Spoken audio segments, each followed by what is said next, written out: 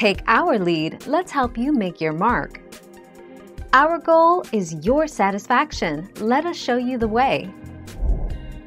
The only time you can install a window air conditioner vertically, which is done when the window slides open from side to side instead of up and down, is when the air conditioner itself has a vertical design. If you turn a regular air conditioner on its side to fit a window opening, you'll damage the appliance.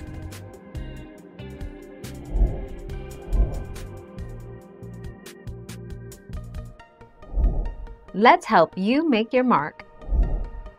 How to install a vertical air conditioner.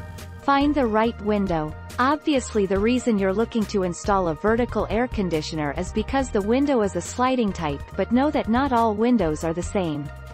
Install mounting hardware. Install the vertical air conditioner. Secure window in place. Create a seal.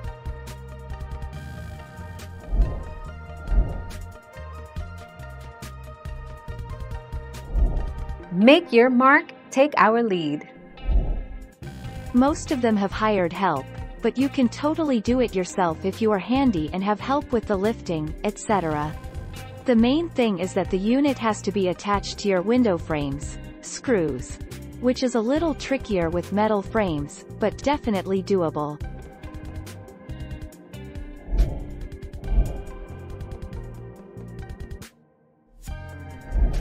Make your mark, take our lead.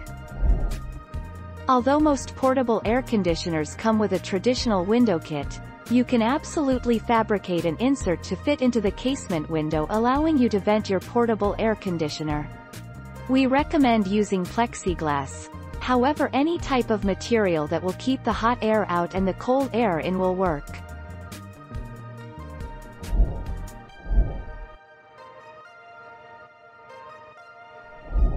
Let's help you make your mark.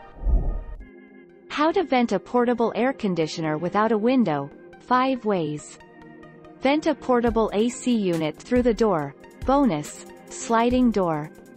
Installing a portable AC vent through the wall. Vent pack through the dryer vent.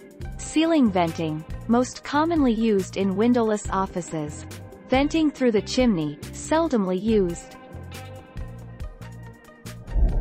Thank you for watching. Please subscribe and hit the bell notification.